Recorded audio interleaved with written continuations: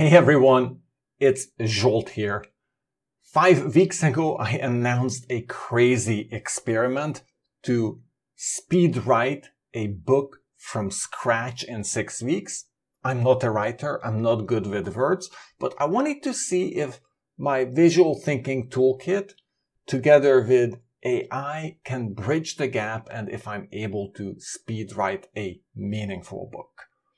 I also committed to maintain this vlog, and I recognize that for about 2 weeks I've been quiet. I've been neck deep in working on the book, as well as I committed to present my learnings, either my failure or success or somewhere in between, at the PKM Summit in Utrecht, the Netherlands.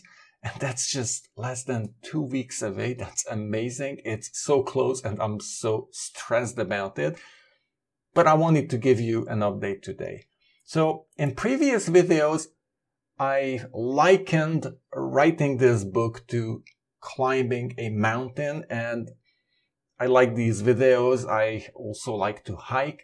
This is speed climbing the Matterhorn, which is a 4,500 meter high mountain in Switzerland. And of course, to speed climb a mountain like the Matterhorn, you need to have good climbing experience and you need to know the area you're climbing. And you know what? I don't have that. But here are a couple of things that I'm going to share today. So first of all, I wanted to share some of my learnings about AI, and especially I wanted to show you 2 prompting strategies that I found that worked for me. But first of all, what I found is writing with AI is definitely not the easy way out. AI only amplifies if you don't understand what you want to write about. You have to have an extremely clear idea of what you want to write. AI can generate nice words, but it does feel like Charlie Gordon after the surgery for moments, but then AI forgets the context, and you just need to re-explain and re-explain and re-explain and re-correct. Super frustrating. It sometimes feels like this man with Alzheimer's who just forgets midway what you started. So it's a frustrating experience to write with AI, but I have 2 successful strategies here. So I wrote draft 1 and I was super happy. I was ready with it in 3 weeks, but then the celebration was very short-lived because I looked at the material and I saw that it was plagued with repetition. And so that's when I took a different approach and I reverse engineered atomic notes out of my initial draft. So I thought that my initial draft is good. It has good ideas, but I need to tease out the ideas from it. So it's sort of a reverse engineering of atomic notes. And so the idea I took, it's something like this. If you saw the movie Prometheus, you know, this alien arrives on Earth and takes some medicine after arriving, and this medicine breaks down his genetic code, and so he dissolves into DNA, into molecules. He falls in the water, and through this he seeds Earth, and out of his molecules new life is born. And this is what Zettelkasten and atomic notes promise as well, that you have these atomic ideas you read, you process, and then you can create something new. So what did I do? How did I get here from my draft? I used Google's AI Studio, Gemini, and I used this because Gemini 2.0, the version that's available for testing, is first of all free, and second, it can handle extremely large context windows up to 2 million tokens. So what I did was I took all my material here and I created this prompt for AI Studio that you are a highly sensitive AI insight extractor, and you need to find all the unique insights. And so I provided this extremely long prompt with my first draft that was plagued with repetition, and it generated this JSON. I can show you the JSON in the end. So it generated this file, which then I processed into chapters. And so you can see here, I have insights and references organized per chapter, and it's a pretty long list. So you can see here on the left-hand side, this is a long list of atomic ideas that I extracted out of my book. And then I took this material and I created a ChatGPT project folder, and I placed 4 things into that folder. I created a writing instructions. I added the atomic ideas JSON, the one that I've just shown you. I added a detailed chapter outline for the entire book. So after the first draft, I had to think about the book again and create a more robust outline that was extremely strict about what's out of scope for each chapter, topics that must not be touched, because that was the reason for the repetition. Of course, the materials I provided, I have some strong opinions about certain topics, and that polluted the entire book. So I had to make sure that every topic has its chapter, and I'm very clear that that topic cannot be touched in other chapters. And of course, as I progressed, I provided the draft that's already written. And then I followed the following strategy. So first of all, before I wrote each of the chapters, I asked GPT to list the key concepts per chapter from the book. So you can see here my prompt: carefully analyze book outline, insights and references JSON, and create a list of core concepts introduced in the book.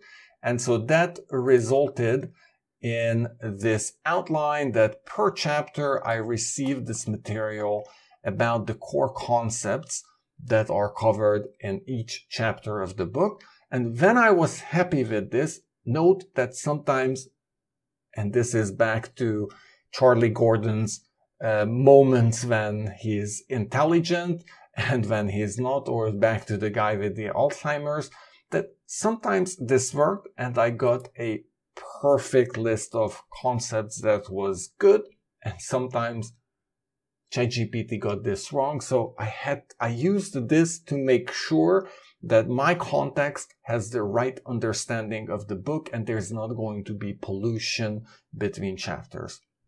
And when I was happy with this, then my next prompt was that I want to write chapter X, maybe chapter 3, but before you start writing, ask me questions. So then I clarified the questions, and then I asked ChatGPT to break the chapter outline into 2 parts. And I did this because 4.0 on paper can handle longer token outputs, but in reality, I found that around 1100 words, the quality of the output decreases and it's just really not usable. So if you have a chapter of maybe 2500 words, then you need to chop or slice that chapter into 2 parts. So I did that. I asked GPT to cut my chapter into 2 parts. Now, later I found that with O1, I can generate longer chapters, but I only have a limited number of O1 runs, and I'm not prepared to pay $200 for the professional subscription. And then I also found that the new Grok 3 model can also do this, but the language of Grok was not so good, which I'm not going to talk about it today in detail, but I actually used my GitHub Copilot subscription for Sonnet 3.7, and I used Sonnet 3.7 to improve on the language from Grok 3. So that was sort of a solution. But if we go on, my prompting strategy was the following.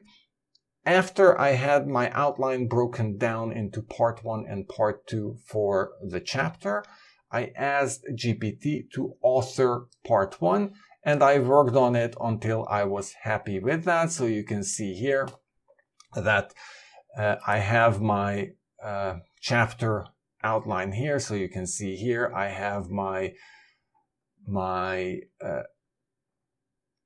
outline that was generated by ChatGPT, and here's the midpoint break. Part 1 ends here, and then I get my first prompt asking to author part 1 of chapter 3, and then I have chapter 3 here. But what I did after this was I didn't continue adding my prompt here to say that, okay, now write part 2 of chapter 3, because I found that the longer the context window gets, the further away I get from the top where we defined the concept. So you remember here at the top, we have these concepts defined. The further we get from those concepts, the fuzzier GPT becomes. So instead I did the following. I came here and I said that I'm including part 1 of chapter 3 below. Your task is to author part 2. And then I just simply pasted it right here. So I pasted the one that GPT generated just now, and I sent this off. So what happens here essentially is I forked the model, and now I have 2 different strands of the same prompt. You can see here that if I come here, you will see that this prompt here, I need to come down to the bottom so that you can see this prompt now has 2 versions. And then I used the second version as a second branch for the conversation, because each branch will use the context that's above it. And so I essentially repeated this after this, because once I had my draft for part 2 ready, I put part 1 and part 2 together. And instead of asking, so I'm again rewriting my prompt, instead of asking for GPT to author my chapter, I said, okay, GPT, here's my entire chapter. Now review it. Does it align with the outline? Is there repetition? Does it align with the concepts that should be in this chapter? And am I following the rules that we've set? And then I improved the draft and went through this process. I found that after roughly the 2nd to 3rd iteration, it started to go in circles. So I found that it's maybe 2 or 3 iterations depending on chapter of how I went through. So again, I created the outline in 2 parts. I wrote part 1. I went back to my prompt and re-prompted it from this point to write part 2, but included part 1. Here I included my entire draft and asked for improvement suggestions. I improved the draft. I repeated. And with this, I got pretty robust chapters, but it was really uphill work, because here, when I was answering questions, I was already adding significant amount of detail to an already long chapter outline. And then here, this was also quite some writing task. So that's why I say that this process is really not the easy way out for me, because I'm not so good with words. I'm not so good articulating myself in writing. Also, English is my second language. This was the only way I was able to do it. At least that's what I tell myself. But eventually where this got me was yesterday, I finally finished draft 2 of the book, and I sent it off to a couple of people to review it. And I'm feeling much better, much more comfortable with draft 2. Will I be able to publish the book by end of this week? I doubt it. And you know what? I don't even want to publish something that's not good. I think I've put lots of effort into this. This is going to be a very good book, but if it takes 2 or 3 weeks longer, I actually don't mind. There's no external pressure, but I'm going to share my learnings at the PKM Summit. So if you haven't signed up for it, and of course, if you live in Europe, make sure that you catch this opportunity. I'm going to have a link in the video description with a discount. I hope it still works. I didn't check, but a few weeks ago, the discount was still there that you can use to sign up for the conference. And yeah, I hope to see you there. And I'm going to tell you all about my learnings. And of course, I'm going to share a bit about the content of the book and share some of the reflections on how my visual thinking toolkit works for the book. So thank you for watching. I hope you found these 2 prompting strategies helpful. And in the comments below, let me know what you think. You've shared already so many valuable insights and tips and tricks and tools. Please keep them coming. It's super helpful. I read all of them and I also apply all of them. So I'm extremely open to your feedback.